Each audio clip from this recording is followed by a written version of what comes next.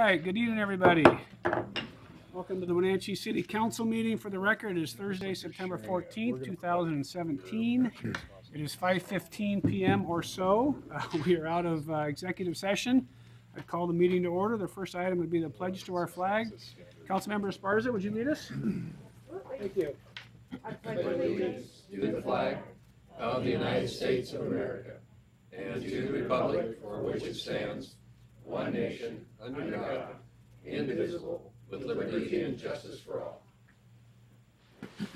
It's not on the agenda either, is it? And for the record, roll call this evening. We have 5 council members here. We have Councilmember Harold and Councilmember Kulas on the phone with us. At some point, Councilmember Kulas will have to move on, but we'll make that aware when we get there. First item on our agenda this evening are the consent items, which includes this evening's agenda, the vouchers, and the minutes from the previous meeting. I'm going to make a motion to approve the agenda, vouchers, and minutes from the previous meeting. Second. Motion by Councilmember Huffaker, second by Councilmember Poyer to adopt this evening's consent items as shown in your packet. Any discussion? Hearing none. All those in favor say aye. Aye. Aye. Opposed? Motion carries. Next item on our agenda this evening would be citizen comment. This would be a time if any member of the audience would like to address the council on something that's not on this evening's agenda. We'd ask you to come up and give you your name and address for the record. We'd give you 3 minutes or so. I don't see any takers. Okay, we will move on. We have 4 presentations this evening. The first one is regarding Young Professionals Week. Who has that one? I have that one. Councilmember Esparza, would you read that into the record, please? Young Professionals Week, September 24th through the 30th, 2017. Whereas Young Professionals Week is dedicated to celebrate, retain, and inspire young professionals in the city of Wenatchee, and whereas young professionals are recognized as an integral piece of the city of Wenatchee's current workforce and economic, social, and cultural future, and whereas community leaders, businesses, organizations, and young professionals will forge connections to drive the community forward through unique opportunities and partnerships, and whereas the community is encouraged to participate in the ongoing mentorship of young professionals and support creative thinking and enthusiasm in the city of Wenatchee's future leaders. Whereas Young Professionals Week in the city of Wenatchee is a resource for young professionals in the Wenatchee Valley to come together, network, and be exposed to things they may not have otherwise known to exist in their community. A variety of activities will be offered at different times of the day during Young Professionals Week for everyone to enjoy. Now, therefore, I, Frank J. Kuntz, Mayor of the City of Wenatchee, do hereby proclaim the week of September 24th through the 30th, 2017 as Young Professionals Week in the City of Wenatchee and encourage young professionals to attend the many downtown activities planned September 25th through the 29th as a way for young professionals to come together and connect and build relationships. In witness whereof, I have caused the seal of the City of Wenatchee to be affixed on this 14th day of September 2017. Frank J. Kuntz, Mayor. Thank you, Councilmember Esparza. Meredith, how are you? Good, how are you? Good. Nice to see you again. Nice to see you. Thank you for being here tonight. What do you got for us? I have those for you guys, just in case you want to check out the Facebook event. It's Okay. on there and a little bit of information on the back. So Okay. we really appreciate the And recognition. are we going to expect to see some stuff downtown? Everything is downtown. I know, but stuff specifically with this? Yes, absolutely. So 25th through 29th, there's going to be a week-long series of events. Everything is held within the downtown. So we certainly hope that people can come down and check it out. Great. All right, thanks, Meredith. Thank you so much. Oh, picture. That'll be on Facebook.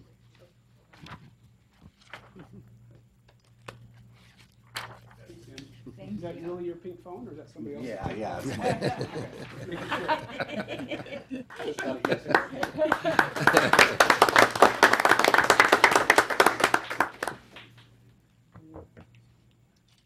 The next presentation this evening is regarding Suicide Prevention Month proclamation, and I actually have that one to read into the record.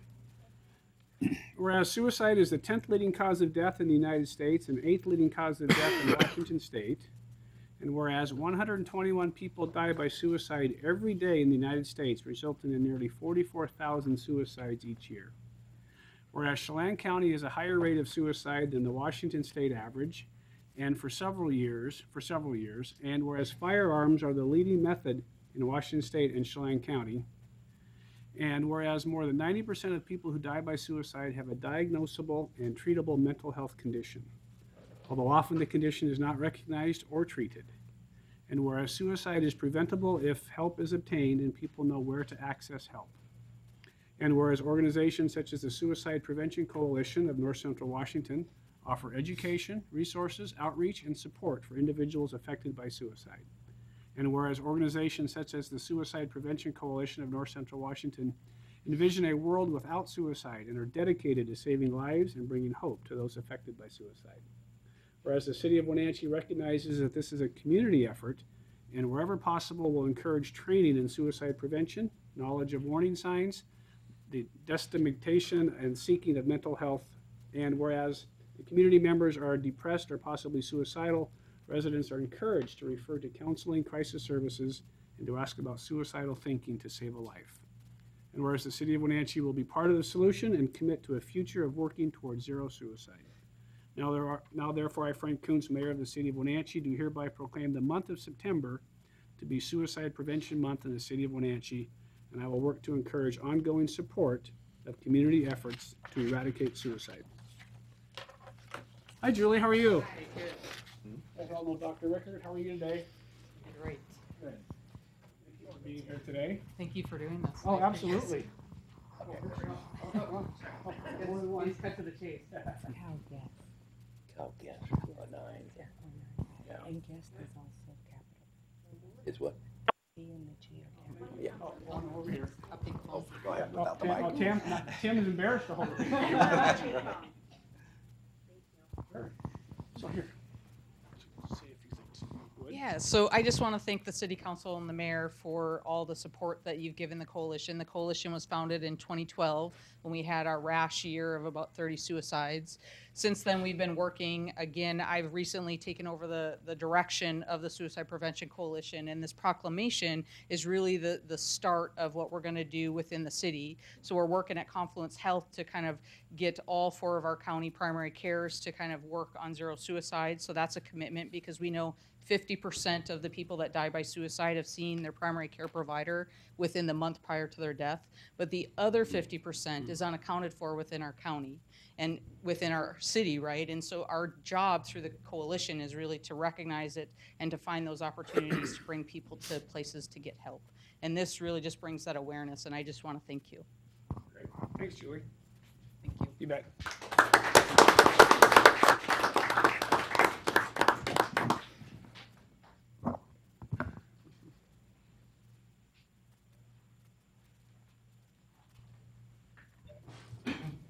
And our next presentation this evening is Gear Up Week proclamation. Who's got the Gear Up proclamation? I have that, Your All Honor. right, Councilmember Bailey. Whereas gaining early awareness and readiness for undergraduate programs, or Gear Up, is a federally funded program designed to increase the number of students who stay in school and succeed in post-secondary education. And whereas Gear Up focuses on students from low-income and underserved communities who might be the first person in their family to go to college, and whereas Washington Gear Up serves over 37,000 students in grades 6 through 12 and has enabled thousands of students to achieve the dream of going to college as a result of Gear Up grants awarded since 1999. And whereas Washington is committed to providing a quality education for all students, helping them to achieve their highest potential. Now, therefore, I, Frank J. Kuntz, as Mayor of the City of Wenatchee, do hereby proclaim September 17th through the 23rd, 2017, as Gear Up Week in Washington, and I encourage all people in our state to join me in this special observance. Signed this 14th day of September, 2017, Frank J. Kuntz, Mayor. Thank you, Councilmember Bailey. Gabby, come on up. Oh, you got some friends with you. How are you? I'm well. Nice to see you. Hi. How are you? Hillary Martinez, West Side, Diana Hi, Sanchez, how are you? Wenatchee High School, How are you? Marion Holt, How are you? This is your team at Wenatchee High School and West Side. Great. We're gonna get our picture taken. Yeah, We gotta let's, get the microphone. Oh, it's fine. Yes. Go on this side, guys. Yeah, we got both sides here. Dan, why don't you hold that?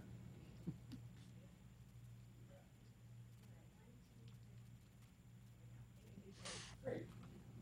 So are these guys scholarship winners or No, part of the these are- staff program or what? Yeah. So these are site directors, actually. These are the people who put together the programming for our kids at the school. And Hillary's serving Westside with all the 12th graders, well, the whole school. And then she also has Running Start students at Wenatchee Valley College. Gabe and Brian serve 10.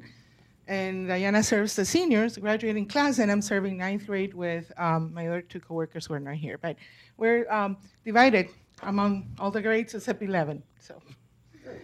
Well, yeah. thank you for all your work. Thank you. Thank you.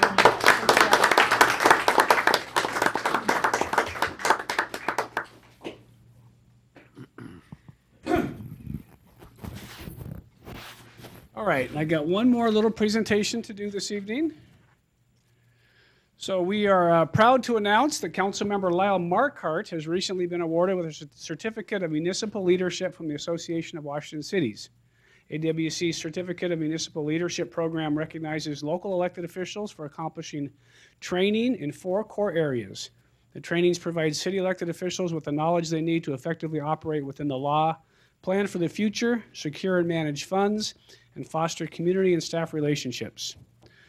Lyle joined Council members Jim Bailey and Linda Harold, who have also been awarded the Certificate of Municipal Leadership, and Councilmember Mark Kulas, who has received the Advanced Certificate of Municipal Leadership. So my personal congratulations to Lyle, and thank you for going through that program. You're welcome.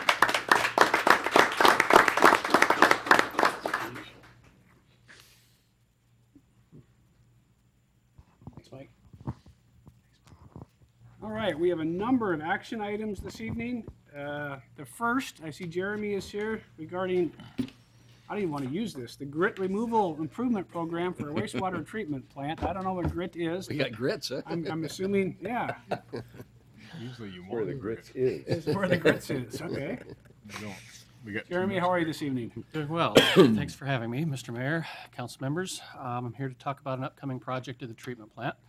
As you're aware, we recently adopted a facilities plan, and included in that plan was multiple CIP projects to upgrade the treatment process, and one of them is additional grit removal. At the beginning of the treatment stream, we have the need to both take out a little bit of coarse grit before it enters the plant and the various process streams, and also to meter the incoming flows before they get into the plant itself. So I'm here to ask for council's authorization for the mayor to negotiate a contract with Gray and Osborne and subsequently sign the contract. And so if we do the negotiating now, is this something that'll be done in 2019, 2018? 2018. 2018, okay. Your Honor, I make a motion for the City Council to authorize the mayor to negotiate with Gray and Osborne Incorporated for design services of the Wenatchee WWTP Grit Removal Improvements, project number 1705, and further authorize the mayor to sign a contract on behalf of the city. Second. Motion by Councilmember Huffaker, second by Councilmember Markhart to authorize the mayor to negotiate and sign a contract with Gray and Osborne for design services for the wastewater treatment plant's grit removal improvement project. Jeremy, or is this something that's just kind of, the amount or levels, I guess, of all this grit and gravel and stuff, or is there something that it's increasing and there's something out there that's causing it to be more of a problem than it normally has been in the past? Well, we've been noticing a significant accumulation of grit particles in the influent pump station wet well. And by removing some of that material before it hits the plant, it does several things. One, it decreases the amount of accumulation there, and it changes the amount of grit and material that is used in several of the parameters associated with compliance and removal of organic solids and other items, measurements that the plant has to meet. Okay.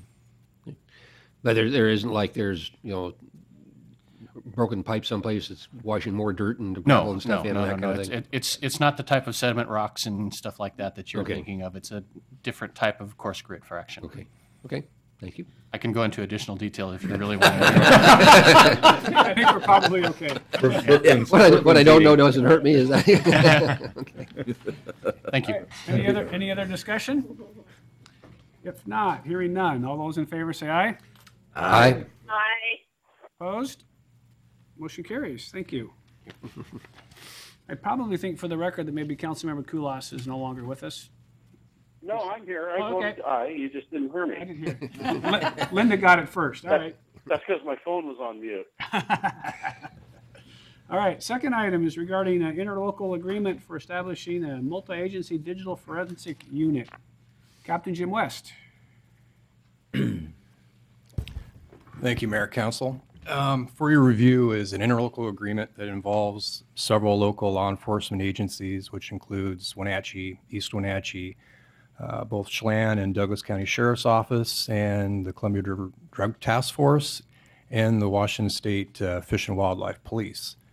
How this all began is the increased need for investigations to include forensic investigations into cell phones and computers and cloud servers. There's an increased amount of crime that's being used on these devices to help establish these crimes to be occurring. So it's a necessity for us to be able to forensically examine these items in order to find evidence of a crime. And these crimes could include anything from homicide to theft to drug transactions, but it's also something that we could use for like missing persons or any type of abduction.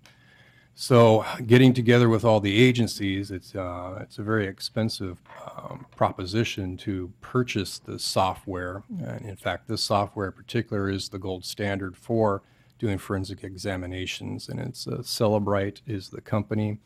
The price tag for that software is like $33,000 and some odd cents. So I was able to partner with those local agencies in order to split that cost and to share basically the software in order to do these examinations. In sharing those costs, it breaks down the price down to $5,623 per agency. Plus, there's an annual licensing fee, which is $7,500 per year. But if you break that out into each agency, that's $1,250. All the other agencies have signed an agreement in order to be partners with us in this forensic examination. We currently do have a forensic computer in place that we already have. It's just we don't have the software in order to complete these examinations. Now, the cost of this also includes to train 2 investigators.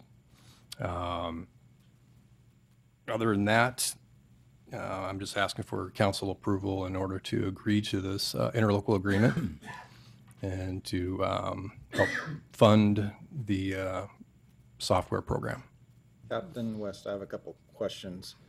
I was doing some reading on this, and I believe there are some cities that were not using this appropriately, taking cell phones, plugging it into something, and then they can get all deleted information. And then I was worried about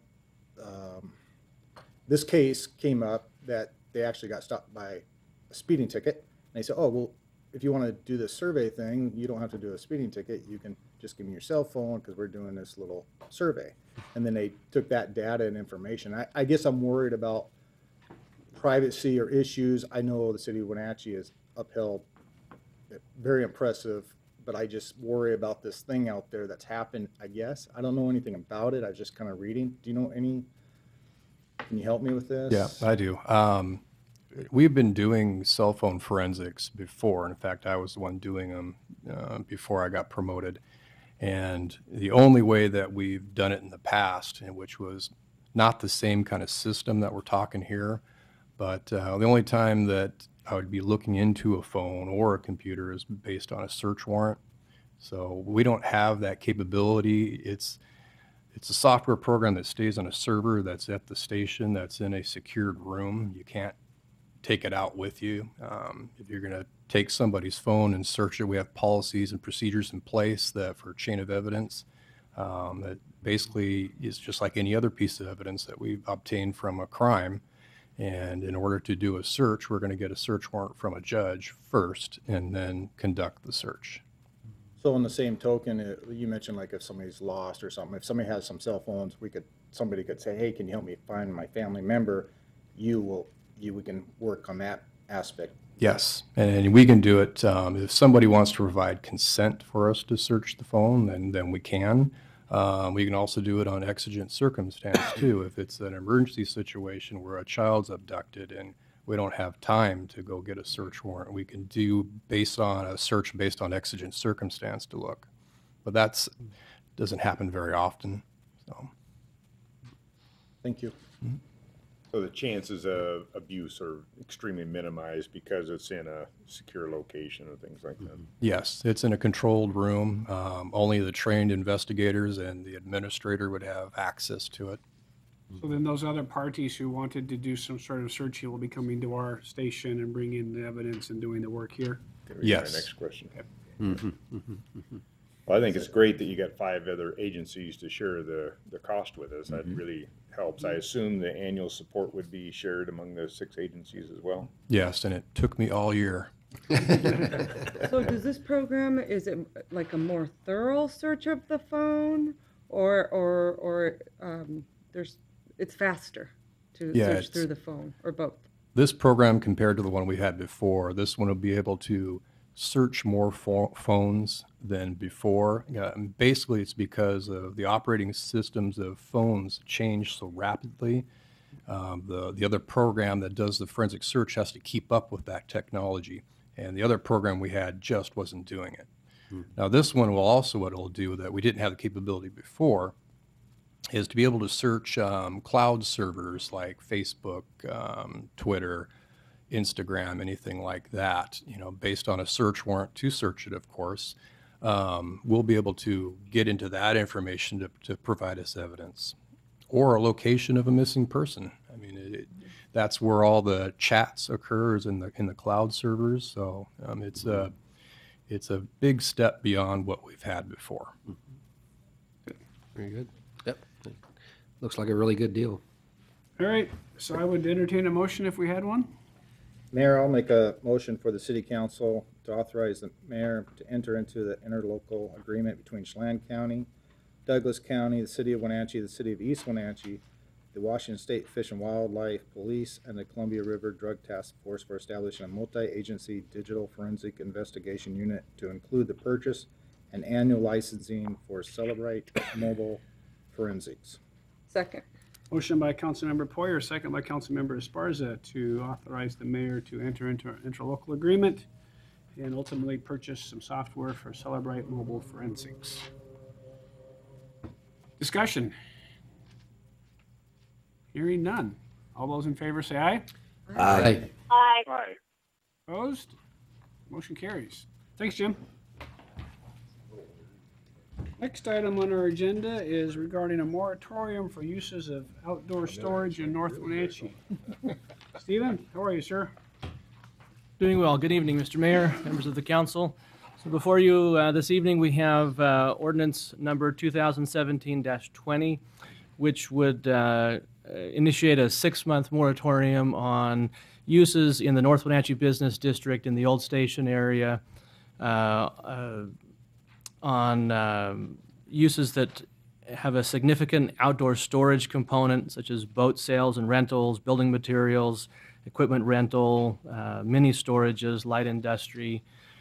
So earlier this year, the city annexed the Old Station area and the sub-area plan of the Sunny Slope. Sub-area plan identifies this as an area or zone of change that eventually sees this area transitioning from what it is now to a mixed residential commercial area.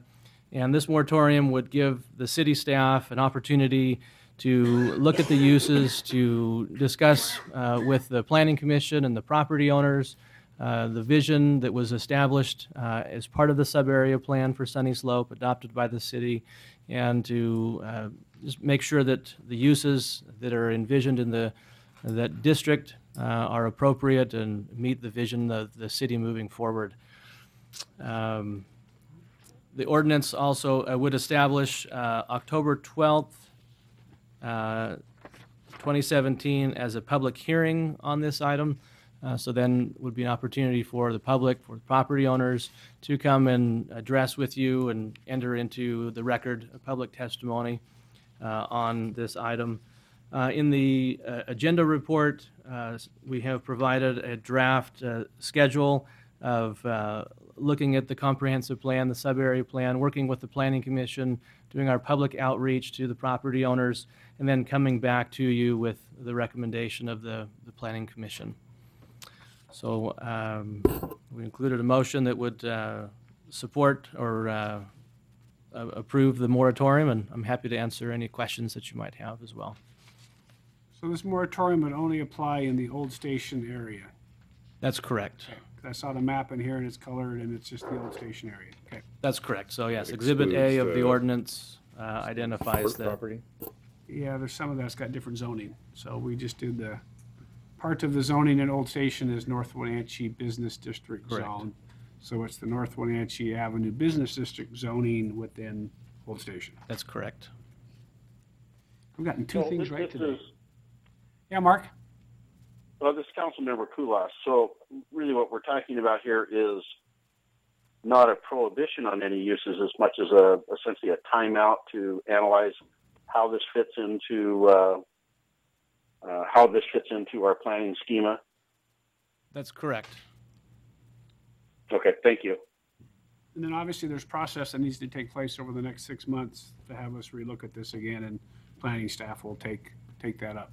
Yes, so we would work with the Planning Commission. We would notify property owners within the North Wenatchee Business District. Take in public Old Station. comment, and then Correct. we would either then change some sort of land use regulation or just allow it the way it is. That's correct. Okay. Thanks, Stephen. Stephen, is there, in terms of the zones, referring to this, it gets a little bit confusing to me. We're talking about the North Wenatchee Avenue, or North Wenatchee, business district. Is the actual North Wenatchee area and Old Station, are those considered the same? Are they zoned the same, or are those two different zone districts? You're kind of using the same name, but are they different or the same? They're the same zoning district. Okay. Yeah. So why are we not including all of the North Wenatchee? So we're District. looking specifically as it relates to the sub-area plan of the Sunny Slope area. So with the city's adopted in 2007, that Sunny Slope plan, the city's annexed that area now earlier this year. And so we want to take a look at that and just make sure that uses there are appropriate for that vision that was put in place in 2007 moving forward. Okay. Thank you. All right, any other discussion? If not, I would entertain a motion if we had one.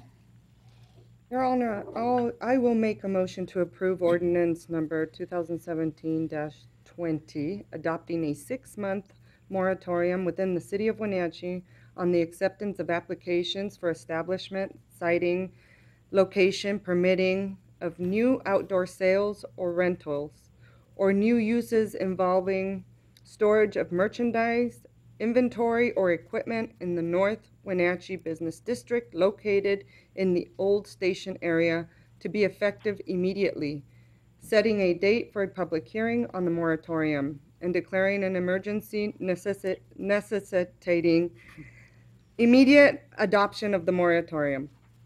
Second. Motion by Councilmember Esparza, second by Councilmember Bailey to approve ordinance 2017-20, adopting a 6-month moratorium and establishing a date for a public hearing regarding certain business activities in the North Wenatchee Business District located in Old Station. Discussion. Well, I'm just going to say that when I first read this, it feels like a restriction on private property owners' rights. But I'm okay with the idea of the moratorium because it creates the public process where we can discuss things. It sounds like there was some concern from some of the neighbors, so I think this is a good process to get this out in the open and have some conversations with property owners and other people involved. All right, any other discussion or comments? Hearing none. All those in favor say aye. Aye. Aye. Opposed? Motion carries. Thank you. Yeah, thanks, Stephen. Thanks for being here tonight. Hello, Gary Owen. We're going to close out some contracts, it sounds like. Yeah, thank you, Mayor. Good evening, council members, present and remote. Well, before we get rid of some contracts, we're going to do the right-of-way along Wilmy Garden. Sorry about that. Yeah, so the county, thankfully, we're glad they're doing this. They're looking at controlling some stormwater off of their big yard site out there next to the fire station. And they discovered that this old state right-of-way is very, very wide and actually goes quite a ways into the yard that they currently use, beyond the fence you see on top of the hill there. And there's an exhibit that I provided. So we talked about how they can still go forward with their project, looked at, what the potential public use of that right-of-way may be and could be in the future. We didn't see any need for it in the future for anything other than potentially something like stormwater treatment. So we feel, staff feels that this would be very beneficial to our stormwater utility and the public road system and adjacent properties out in that part of Old Station. So we went ahead and put together this resolution for you all to consider the vacation of that portion of right-of-way as it's laid out on the attached map, that portion of Wilmy Garden Road. So was it safe to say that some of the county yard is currently on city right-of-way? Yes. And we're being nice partners to the county and letting them change the right-of-way so that they can put some storm protection on the property. Yeah, because currently most of the stormwater runoff goes directly to Wilmy Garden Road. Yeah. And we've got some stormwater problems out there, so we welcome some control, certainly. Do we have any control over the control, or are we just going to let them control it the way they want to? Well, they're infiltrating a lot of water, which we're happy to see. So that's that much less water in the ditches. Okay. That when there's events that has to be dispersed amongst other private properties, that is pretty out of control there right now. We have a lot of work to do in stormwater out in the Old Station area. Okay.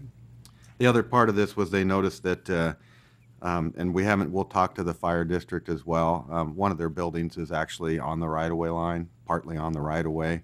So the county went ahead and set this up to cover them. I think they talked with the chief, and we'll talk with him, make sure he's comfortable with it and doesn't want to, extend it further across his property or anything. But we took this far enough across the adjacent property, the fire district property, so that we would get that portion of that building that belongs to Fire District 1 out of the city right-of-way. I wish I knew that beforehand. That would have been a good phone call to Chief Burnett. Get your fire station off our property. Well, the GIS maps, or nothing really shows this. The county didn't even know this until they got looking in a little bit harder into the actual right-of-way descriptions out there. So. All right, thanks, Gary. Any questions for Gary? If not, I'd entertain a motion. I'm going to make a motion to approve resolution number 2017-47, initiating the vacation of a portion of the city right-of-way along Wilmy Garden Road. Second. Motion by Councilmember Huffaker, second by Councilmember Poyer to adopt resolution 2017-47, vacating a portion of Wilmy Garden Road. Discussion? Gary, the only thought I guess had as I'm looking at your map here is that you kind of that strip along there, that now goes to the county. Does that inhibit us in any way? Future work on that road, if it has to be more other development that might have to be done on there that we have to do now that we have given that up, we may need it in the future. The way I look at it is that would only be the case if we were doing, like rural kind of road improvements like widening out the ditch and laying back the cut slope or flattening the fill slope, which we don't do in urban areas. We typically improve the right-of-way to the right-of-way line and then turn it over to the adjacent property owner. Okay. So I wouldn't see that. I would see the future of this road, and it's the same down the road as you go out toward 97A is, you know, if development gets more intense, it'd probably be retaining walls, you know, behind sidewalk, up to, you know, improvements on the private property on the other side of that. So this is real common in old state highways where they, you know, in rural areas where they were looking at the future, potentially adding lanes, making a 2-lane road into a 4-lane road and that sort of thing. And that we don't see that anywhere on our transportation planning horizon. Okay, thanks. All right, any other discussion? Hearing none. All those in favor of the motion say aye. Aye. Aye. Opposed? Motion carries. Thanks, Gary. Now we're going to accept some projects.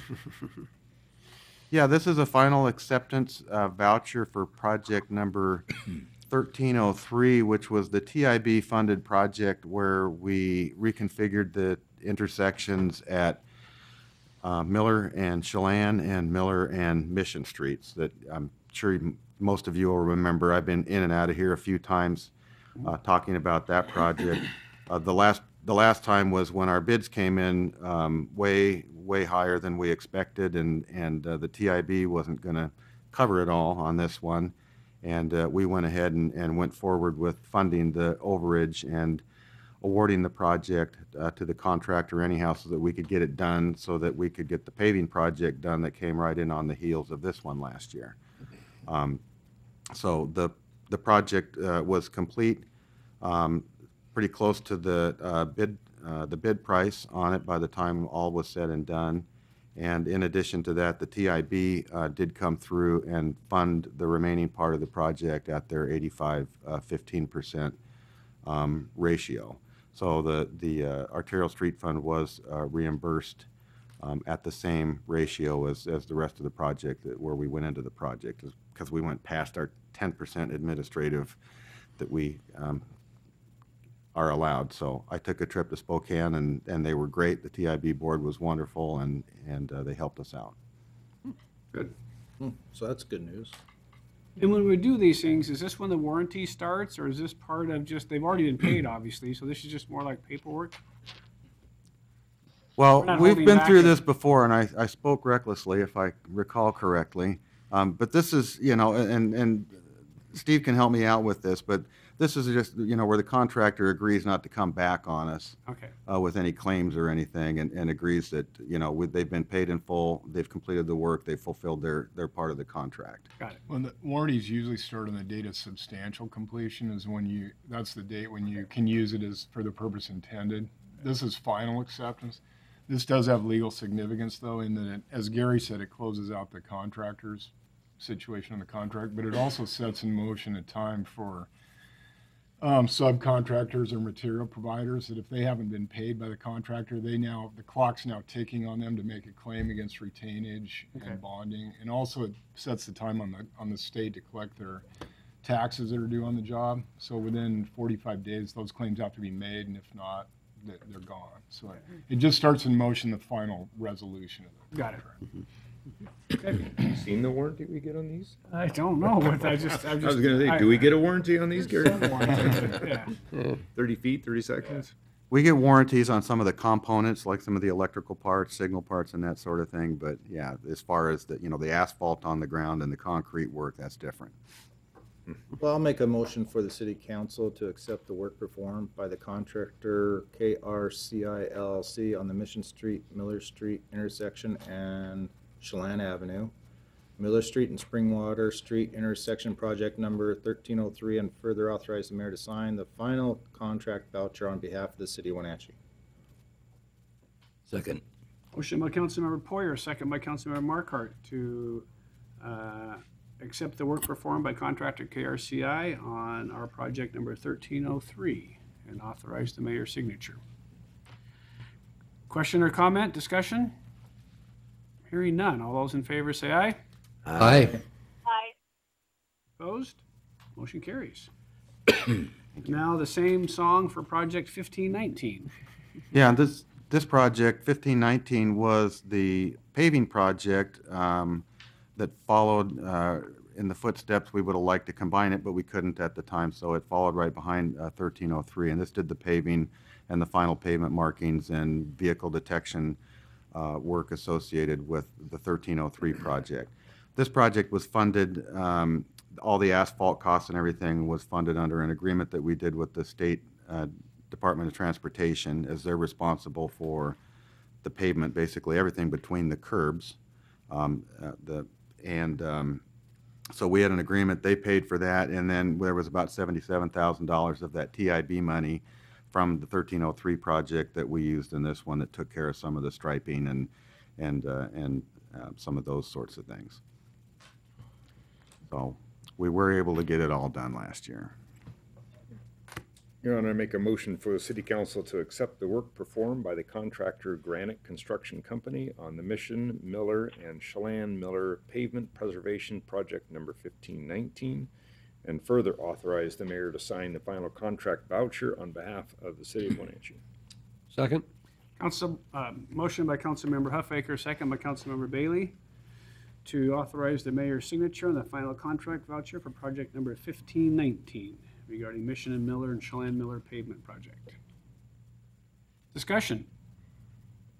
Hearing none. All those in favor say aye. Aye. Opposed? Motion carries. Thank you. And the final one is regarding project 1502/1230, whatever that is. Well, this was a combination of a couple of HSIP projects. We talked about them a little bit at the Transportation Council meeting this morning, Mr. Mayor.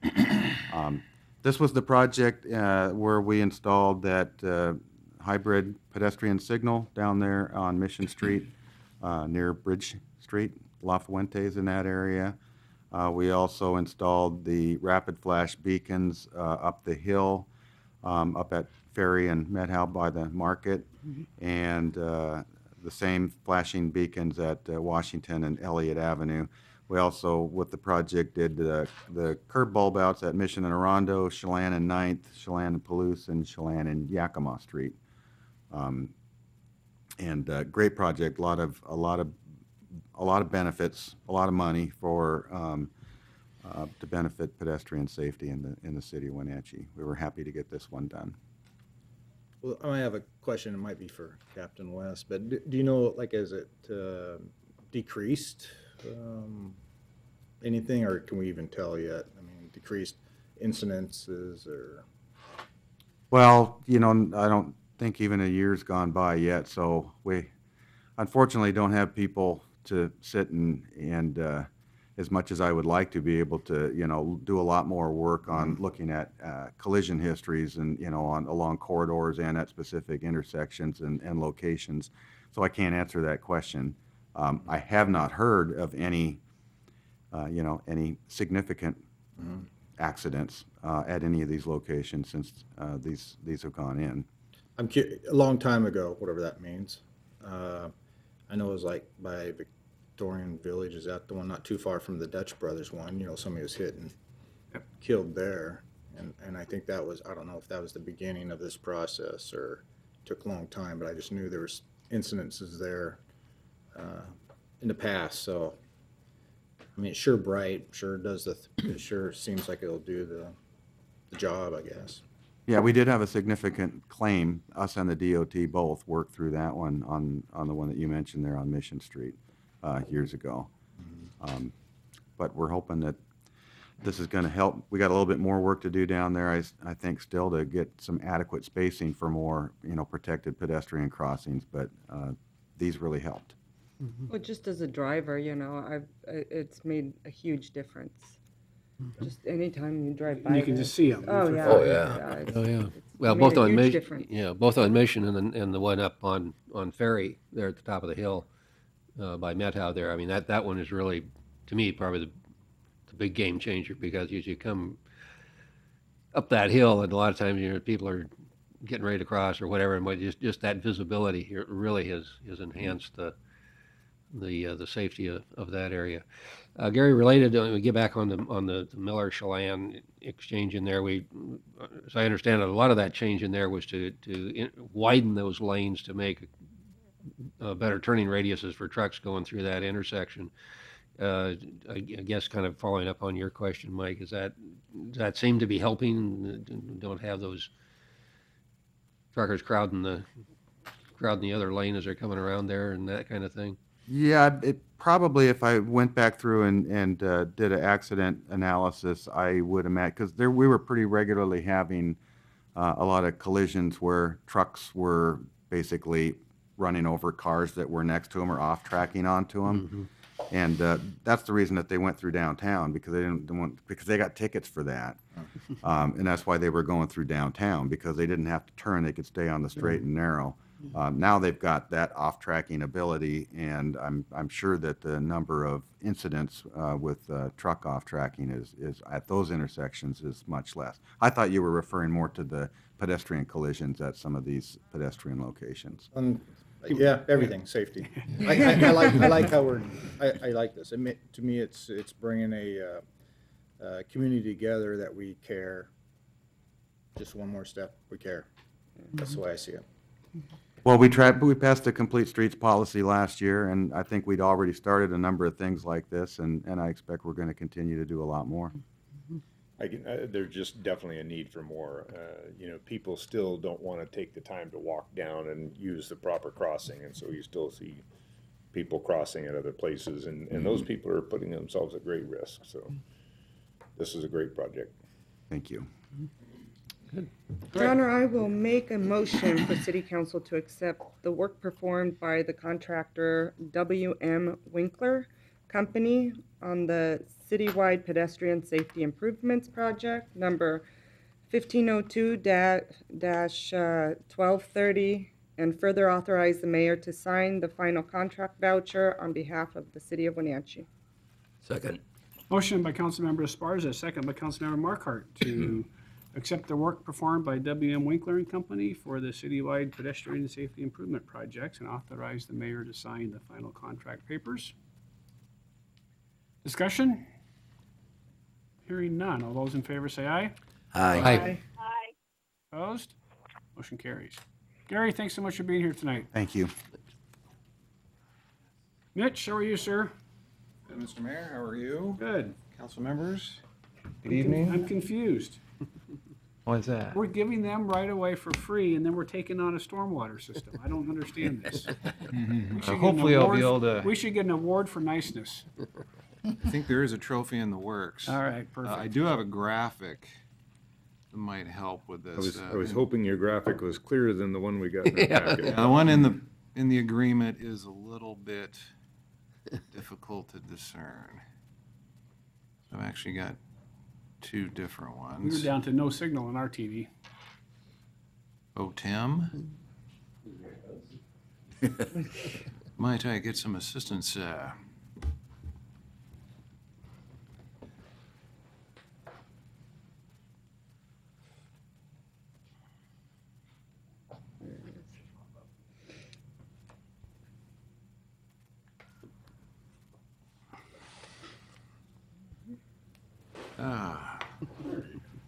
TV's off.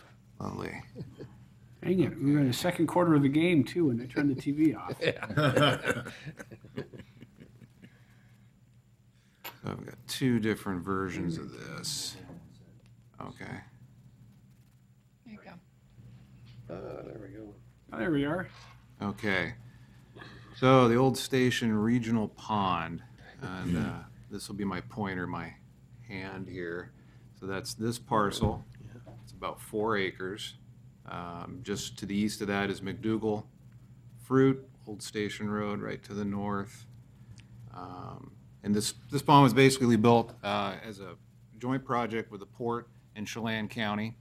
It was brought into the Chelan County's stormwater utility upon completion. There's a couple different agreements in here that are referenced. The termination of stormwater agreement is actually the transfer of all the rights of the pond to the county from the port as a mutual project. The name of that agreement's a little different, termination of stormwater. There's still plenty of stormwater, so it's not being terminated. But effectively, when we annexed Old Station last year, this all became part of our stormwater utility boundary. All the stormwater in Old Station and Chatham Hill effectively drains into this pond with some small exceptions. So it's a very necessary component of our stormwater utility.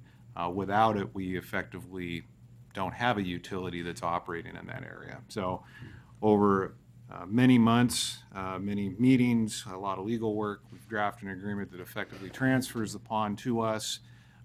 Instead of paying a fee for the property and the use of the pond, we effectively gave the county the rights to the stormwater fees in the Old Station area from the time of annexation until December 31st of 2016.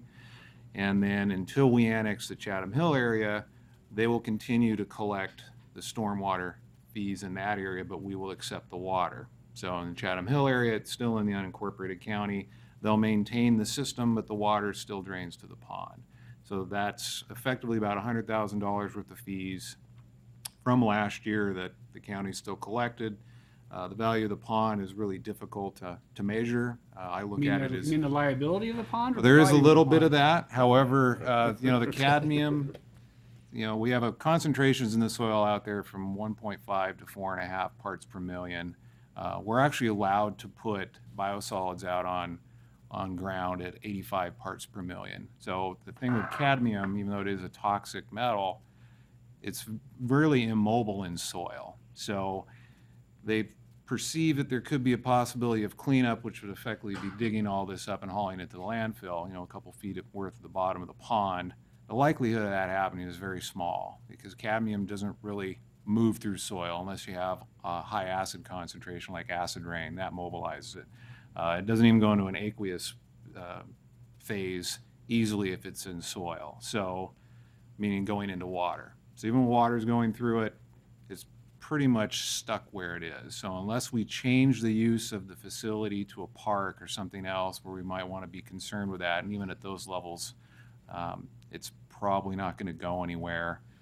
I don't really see a long-term future cost on our horizon to that effect either. It really comes from fertilizers. That's effectively where most of that comes from. So, how often is there water in that pond? During rain events, water does get into it. Has it ever overtopped? I don't believe so. Is it drained into the Wenatchee River at some point, or is it just it a could pond? Potentially. Is there a system designed to make that happen? Yes. Okay. So in the termination of stormwater agreement, we've got a permit with the PUD for an overflow. So let me zoom up on this a little bit. So it is built into the system. Okay. This little piece here Got it. Okay. is the stilling basin. So all the water goes into this pond. There's a pipe right at this location that'll pump. Well, it doesn't pump, but it effectively moves into the stilling basin. And at that point, there's riprap that goes over the slope, and it could go into the Wenatchee River. To my knowledge, that has never happened. This pond has such tremendous capacity and high infiltration rates that we don't see that as being very frequent. You know, so it'll take more than a 100-year storm. A couple provisions the port requested was, since back in the day between the county and the port, they had agreements with their connected properties that they wouldn't have to pay for connection fees. That's still being honored. However, because stormwater is not a vested right based on this year's Supreme Court decision on Snohomish County versus the Pollution Control Hearings Board, those things can change, and they are changing. So if in some point in the future properties out in the port area that are already connected have to do more treatment than is available in this pond, they'll have to do that on their properties, but they'll still get a credit for contributing to building the pond 10, 15 years ago. The big one right now is McDougal. Right. So, and I've got, there's various properties. Some of them are connected. We did give the port the option if they wanted to assign undeveloped properties different credits because they still own them. Then we thought that was fine. Those are their properties, their credits. We just needed to put a snapshot in time as to how much stormwater treatment the pond really provides, because in the future with stormwater regulations being more and more stringent, it may not be able to handle 100% of all impervious in the area. In fact, it won't. So it was I think we basically maintained the spirit of what was originally intended. At some point, as we put sewer through this area, would we connect it in there so that it would go through the treatment plant?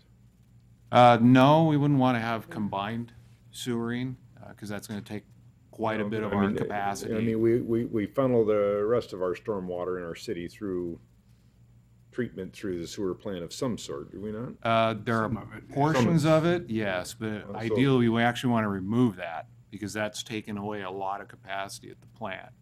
But presently, our stormwater system doesn't really provide overflow. Maybe how about the overflow condition? Does go in there, Okay. but there are actually a lot more cost-effective ways to deal with that if it was an issue. Okay. And lastly, it's really hard to tell. Is there a fence around this? Yes, there is. Okay. So there's contaminants in there, and there's a fence to keep children from getting out of there and getting contaminated. Right. The contamination levels in the soil aren't such that it really poses a health risk for walking down there. If it was full, get into the water and drown. Or, right. The liability issue. Yeah, the drowning issue would be the one we'd be most concerned with.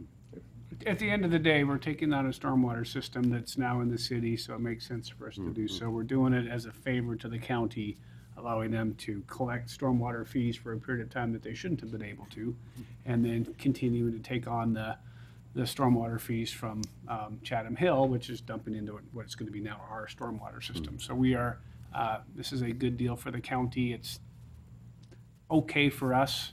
We still have the larger stormwater issue in Olive Old Station that I'm sure staff is working on, but we haven't quite got to the end on that. So this is a good deal for the county, and it's okay for us. Is that a good way to describe that? The Chatham Hill fees are all residential, so that's only a few $1,000s a year, like less than The $5. principal. Well, true. However, we didn't actually have to pay directly for the property and the system that connects to it or the easement. So I think it's a win-win. Okay. You look at stormwater as an asset. I look at it as a liability. It's both. Maybe that's where we look at it. It's both, yeah. All right, thanks, Mitch. Any other questions for Mitch? Well, Your Honor, I'd make a motion for the City Council to approve the intergovernmental transfer agreement with Chelan County and the Port of Chelan County and authorize the mayor's signature. Second. Motion by Councilmember Bailey, second by Councilmember Huffaker to approve the intergovernmental transfer agreement with Chelan County and the Port for the stormwater system at Old Station and authorize my signature.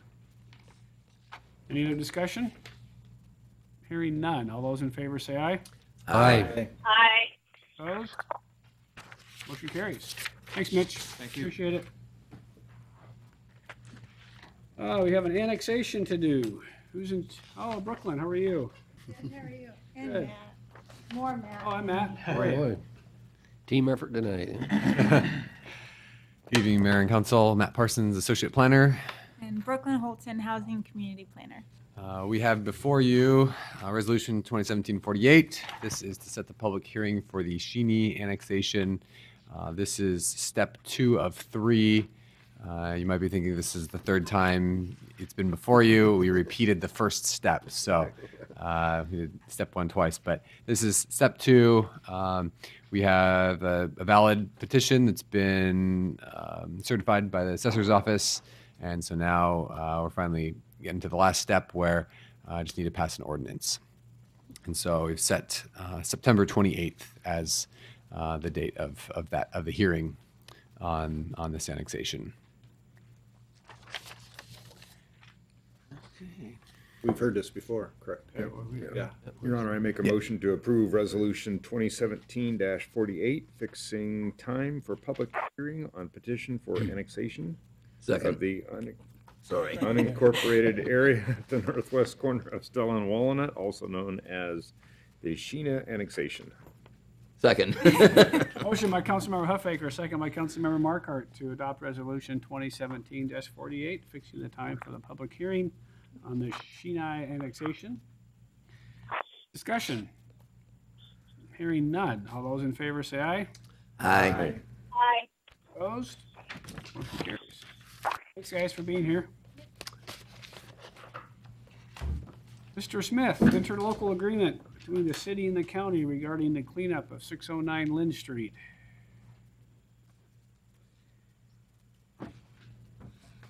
Good evening, Mayor, Council, Steve Smith, City Attorney.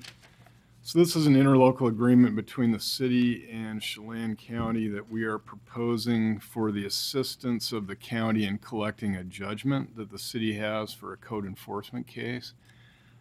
And this came about, well, the background is that the city has a judgment for cleanup costs against a code enforcement issue property that we had years ago. And we got a judgment against the property, so it's a lien against that particular property. And then this summer, we got a notice from the county that they were starting a foreclosure process. They have to get a title report to do that process. That discloses all the liens on the property, and then the county's required to give notice to all the people that have liens, because their tax foreclosure wipes those liens out. Anything behind them could get wiped out. So we got that notice. So our finance director, Mr. Posenjak, contacted the treasurer, Dave Griffiths, to talk about it, and they agreed that it'd be a good idea if the county tacked our judgment onto the tax foreclosure sale and tried to collect it for us at the sale. There's a statute that actually allows the county to collect a city charge that way. They can add it to the tax bill. But they have to have a contract to do that. So that's why we prepared this interlocal agreement, and it's a win for us. It's, you know, it's not a win for the county, but it's just something they're willing to do for us by contract. And they're not charging us anything? No. Is this just apply to this specific property, or is this one that is This more general in nature that could apply to this the next time it happens? This agreement just applies to this specific property, but that's a good point. It actually occurred to me that I think we may want to explore with them a more general agreement that each time we get a judgment, we could give this to them and not necessarily wait for the foreclosure sale process, that we ask them to add it to their tax statement so that we could collect maybe on a quicker basis annually. So I would want to explore that, but at least initially this agreement is just for this property. But normally we get these judgments and we collect them pretty passively. We just let the lien sit there until they either sell or refinance the property, and that's when we get paid. So. But when someone's already foreclosing, it just makes sense to go after Yeah, it. it's great for us. I mean, this is perfect. And I'll tell you the other benefit is apparently we don't have the title report, but the treasurer, Dave Griffiths, indicated that there's a really large judgment on this property, like $1 million. And if they're ahead of us, I mean, that would wipe us out too. I mean, if the tax sale didn't wipe us out, that would wipe us out. So.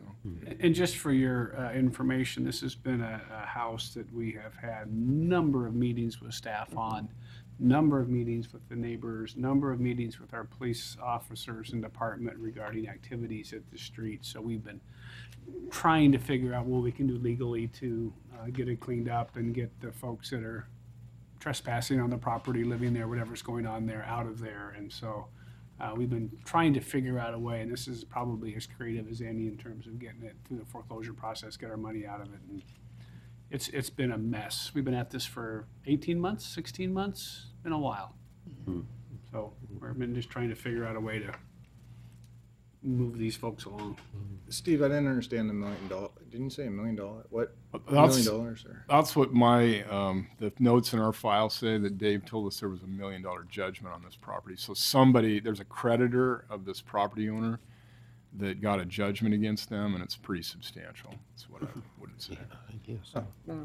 And then our judgment is an unsecured lien, similar to somebody else's judgment. So if we could get wiped out by this tax sale, and if there was enough money paid and they were in front of us, they might get money where we wouldn't. So we could get wiped out. So by getting tacked onto the tax sale, we kind of jump ahead in priority. So it's a great deal for us. Yeah. Yeah. So I mean, it's just. All right, I feel better about giving them the right of way now. Taking on the storm sewer. All right. Yeah. No right, fee. I'm sorry. I mean, it's like it's too good to be true. I'm not sure. Your Honor, I will make a motion for City Council to approve the interlocal agreement with Chelan County and authorize the mayor to sign the agreement. Second. Motion by Councilmember Esparza, second by Councilmember Poyer, to authorize the mayor to approve the interlocal Sign the interlocal agreement with Chelan County regarding 609 Lynn Street. Steve, I'm curious with, with a bit of language here where it said the third, fourth, fourth paragraph of our statement here. It says the county has agreed to attempt to collect. Is that, I guess that kind of. Well, they're not guaranteeing. That's kind of like, maybe we will, maybe we won't, or depending on how we feel this day, or. If no one shows up to the auction. Yeah, I mean, that word attempt kind of gives me. Yeah, well, they're not guaranteeing that they're going to collect it. They're agreeing to add it on to the tax sale amount. Okay. And so there's no guarantee, though, that we're going to get the money back. I mean, that's, Okay. But So the way it works is Not with if the the taxes were $1,000. $1,000 and our thing is $50, they add it on and it's $1,050. They collect their $1,000 and send us a check for $50. Is that kind of the way it works? Yeah, that'd be Okay. the way it works. I mean, it could happen that they nobody bids at the sale. They bid in the amount they're owed on taxes, and they get the property back for that.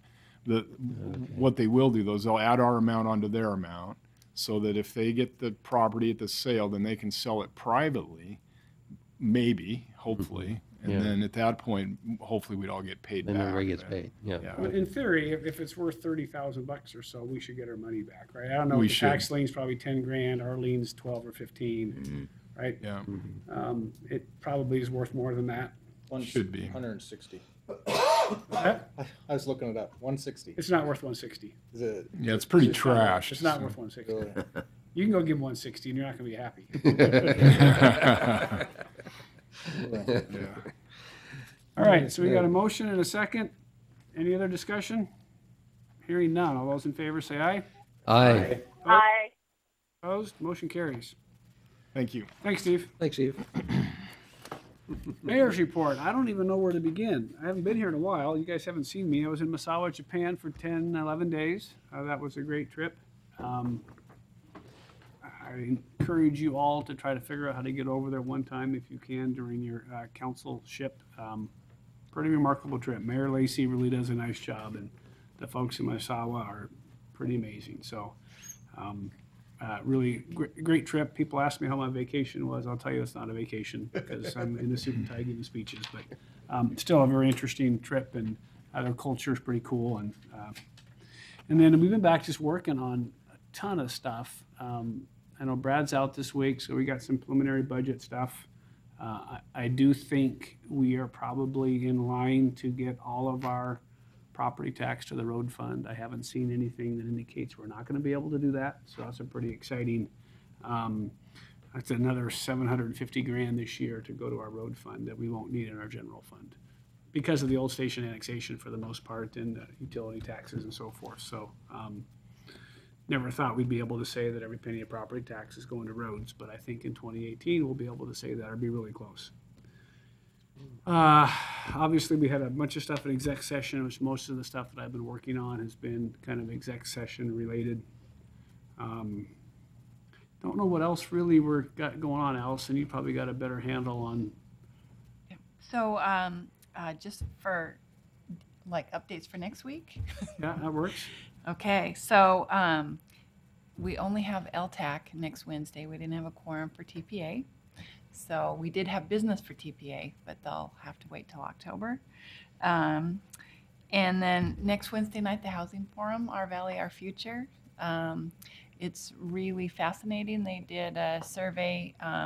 We had kind of our data from the study that was done in 2016, and so they did an in-depth survey, 1,700 responses to get community perceptions and match that up to our data. So they'll release that and then be putting together a regional housing solutions group to start working on some of these issues as a region. So 6 o'clock at Pybus.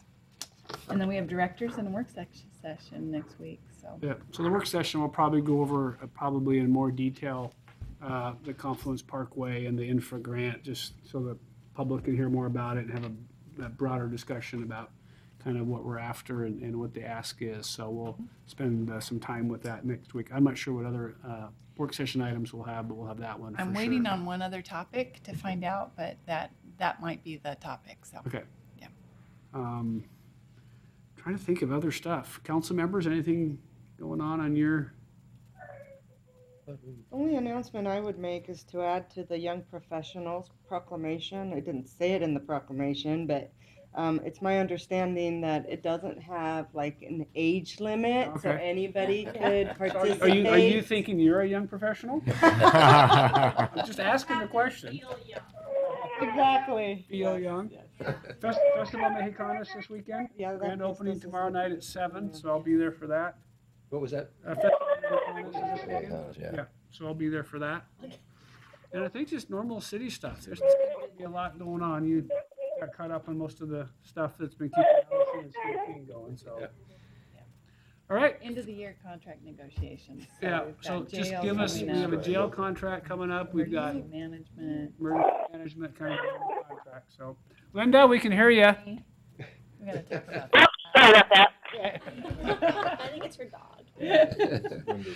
Your Honor, I guess the only other thing, just kind of talking about budget, is that here, end of September, 27th of September, will be the risk management board meeting where we'll be taking a look at the rates and that kind of thing. And we took the corresponding deduction in rates as we've always done year after year in our budget. So I'm sure that won't bust it, right? And it should be pretty close to what it was last year. We Good. don't see hasn't been anything happening that would. Good, and thank you for doing that. It's so nice to have people involved in AWC stuff, so I appreciate you doing that. Welcome. So Rivercom is in the process of doing their budget as well, and while we had a slight decrease last year, this year we'll have a little bit of an increase probably. Yeah, thank you for the email, and I forwarded off to Brad to get that into the budget as well. 13 cents per call. Last year it went down about $1 a call, so. But our volume is up, so the city's share went up as well.